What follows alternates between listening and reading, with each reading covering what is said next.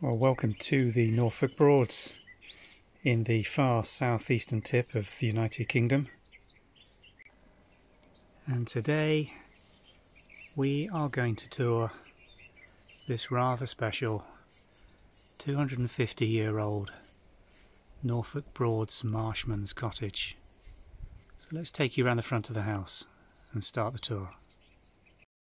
Well, we've come round into the front garden of the Norfolk Cottage, and here she is. This is what we're going to be showing you today.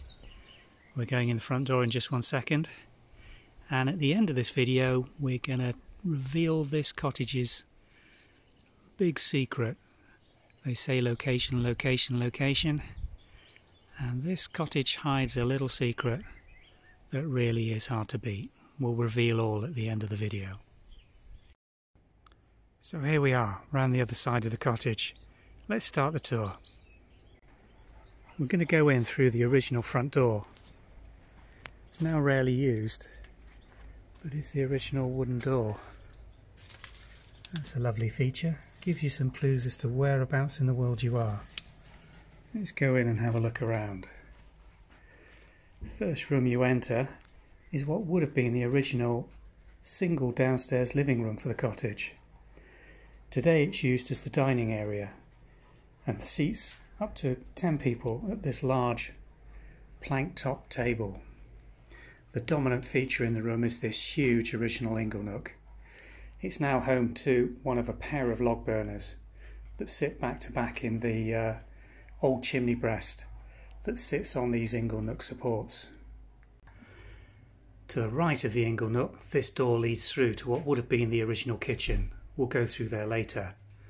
To the left hand side is one of the most original staircases in Norfolk, a proper old dog leg. It sits in a space barely 6 foot by 6 foot and leads you up this splitting dog leg staircase to the first floor. We'll show you the 2 bedrooms up there in just 1 minute. Looking back from the staircase, you'll see the opening going through into what was originally the old cowshed and burn. This now forms the main living area to the cottage. This room's just packed with original features. The old front door is a work in itself. Beautiful planked oak. Let's go through into the lounge area now. This is a wonderful triple aspect room. To the south side you're looking back into the garden and the roses that fill the garden. There's a door in the corner which leads back out onto a patio area on the southeasterly side of the cottage. That's beautiful afternoon and evening sun. On the northern aspect there's a further window looking back again into the garden and the rondel, which we'll show you later. The rear wall has been partly left open as red brick. This would have been the old exterior wall of the cottage before this was converted from a cattle shed and hay barn. There's 2 steps leading down onto this area. This is a wooden sprung floor, the floor that we entered in, and throughout the rest of the cottage are these beautiful red terracotta tiles. Nice and cool in the summer, hey Poppy? Before we go upstairs, let's go through this door on the right and through into what used to be the original kitchen for the cottage, and then we'll feed through into the modern extension that's been put onto the back of the house that now includes the modern kitchen and bathroom area. Let's now go through this door on the right hand side of the ingle nook. Through here, the original corridor that would have run down the front of the house feeds into this room, now used as a breakfast area and snug. The door on the rear wall now enters into the new kitchen extension on the back of the cottage. The room is dominated again by a matching ingle nook fireplace, same size and dimensions as the one we showed you in the dining area. There's a matching log burner here as well. There's a small table on the rear wall of the room used as a breakfast area from the kitchen. The window overlooks the southern garden and beautiful roses and other shrubs. On the eastern wall there's a large mirror to reflect the light. The furniture's been painted with Annie Sloan, again to improve the light in this room. The terracotta tiling runs throughout the downstairs of the cottage, unifying all the rooms together. Let's go through now and see the kitchen on the rear extension to the property. Come through this door from the snug, and to the right we have the ever hot range cooker with extractor fan. Looking down the back of the house now, you'll see the corridor and the low level fitted units which conceal dishwasher and a washing machine. The sinks in front of this beautiful wide window with views back over the marshes. The rear wall of the kitchen is partially fitted and contains the fridge and freezer, more storage units, these nice wicker sliding baskets and a wine rack. You'll see the flooring extends all the way along the rear of the property, and this corridor takes you through to the bathroom.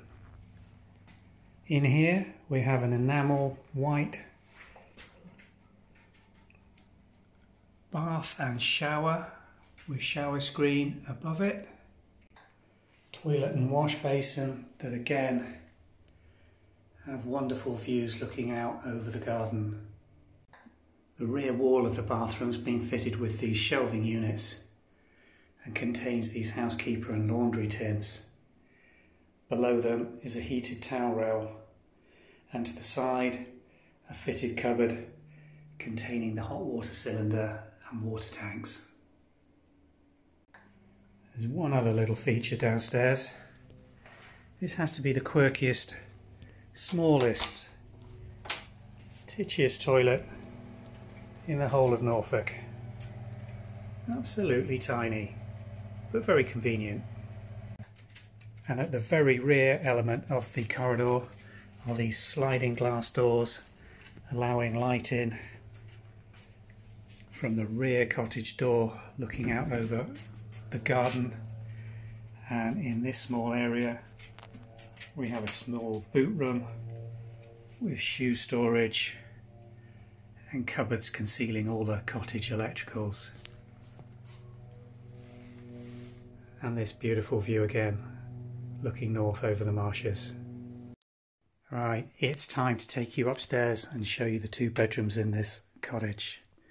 And to get to those, we've got to try and safely ascend this period dogleg staircase.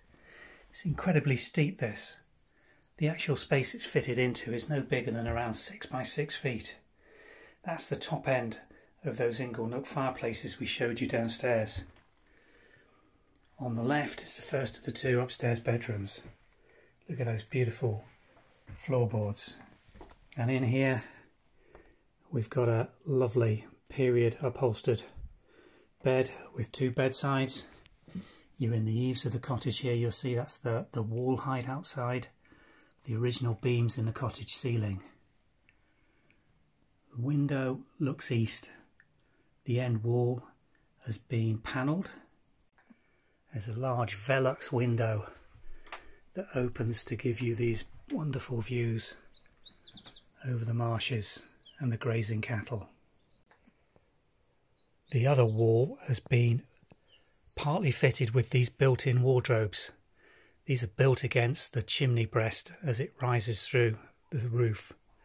There's also a sink in this room with hot and cold running water and a small fitted dressing area. It's incredibly peaceful here, overlooking these conservation marshes that are just grazed by cattle over the summer months. Well, let's now go into the second upstairs bedroom here at the cottage, crossing over the dogleg staircase, and we enter into this slightly larger bedroom with matching panelled end walls. This bedroom's fitted with a single and a period 1950s pink painted double. This room again has a fitted wardrobe matching the one we've just seen, with sink and dressing area. There are rather quirky metal beams that are probably dating from the 18th century, supporting some of this cottage structure. The view facing westwards from this bedroom gives you some clue as to where this cottage is located, but we're going to show you a little more of that in just one second. This bedroom also has a large Velux matching the one we've just seen in the first bedroom, with equally fantastic views overlooking the wonderful marsh. Okay, so here's the little secret extra that this cottage gives you that others just don't. Let's open the cottage gate, go across the rickety bridge, fight our way through the undergrowth and up the bank to the beautiful river. Potterheim cottages just coming to an end across the riverbank, and the beautiful river access to the Norfolk Broads and a private mooring. What more could you want?